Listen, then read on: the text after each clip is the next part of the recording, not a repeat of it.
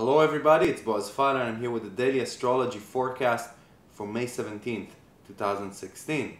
So if you are in Central Europe, we'll begin the day with a moon in Libra, sesqui-squaring Venus.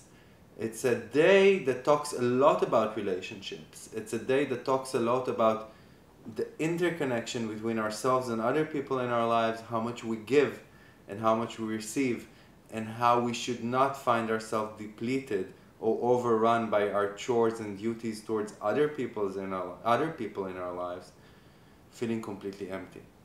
This is a day that is about setting the right boundaries, about understanding that if we want to continue and cater to people in our lives for a very long time, we need to put ourselves higher enough in our priorities list so we can remain satisfied and content within our daily lives.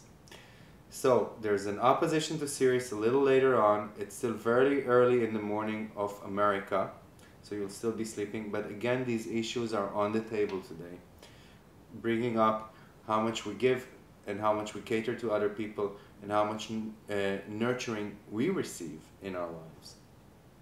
And then at around 1800 hours Central European time, that's 12 noon time Eastern Standard Time, there is a Queen Conjunct to Neptune. It's a time that we're very sensitive in. We should not go into victim mode. We should be more efficient and set the boundaries straight before we reach a volcanic situation. Then there is a sextile to Saturn at around 2300 hours Central European time. That's around 1700 hours Eastern Standard Time, making us more composed, more emotionally stable, and better with responsibility on our shoulders. There is a Queen Conjunct to Mercury an hour later. You'll probably be sleeping in Europe already, but if you are in the States, you really have to watch communication today. There's a Queen Conjunct to Mercury by the Moon. There's a Queen Conjunct to Saturn by Mercury.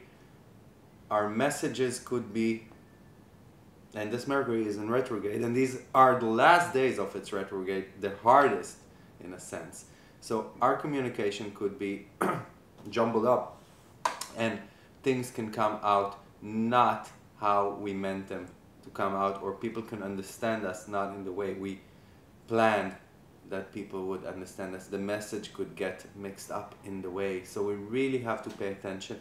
And of course any means of communication, electronic means of communication, is also subject to failure or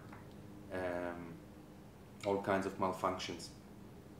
What else? Jupiter is exactly squaring Saturn in the sky. We've been dealing during the last couple of days with issues concerning our own personal freedom, how we want to feel free in our lives, how we want to progress and do the things that we love in our life, with confronted by our need for stability, for security and responsibility.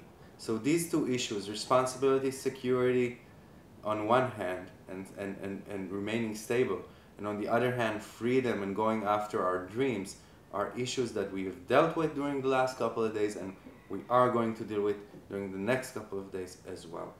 So thank you for listening and have a positive day. This is Boaz Fyler. Goodbye.